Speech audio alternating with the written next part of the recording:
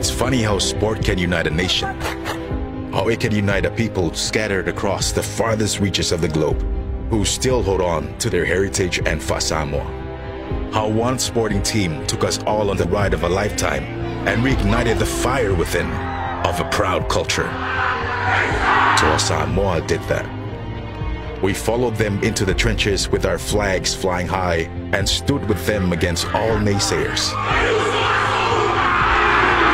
The sleeping giants of rugby league were about to erupt.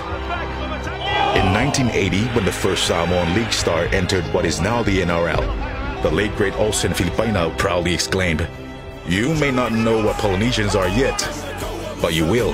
But they're also going to go back to Crichton. Crichton's got time to try and win it for Samoa, and Stephen Crichton is a history maker. What a moment for that nation! 40 years later, Samoa are into the World Cup Grand Final. The whole world knows who Polynesians are now. Toa Samoa did that. For my boys, my Usos. The Samoan Rugby League team. You guys make guys like me very proud to be Samoan.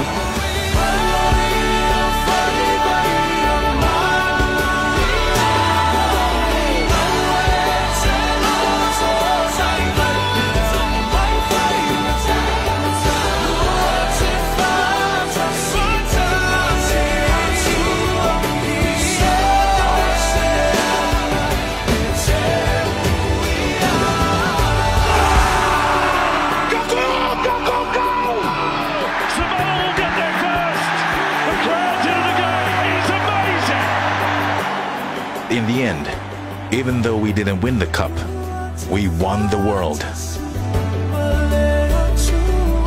There's an old Samoan proverb, which means unity is strength, but broadly translates to 685 to the world. And now we invite the world to the 685.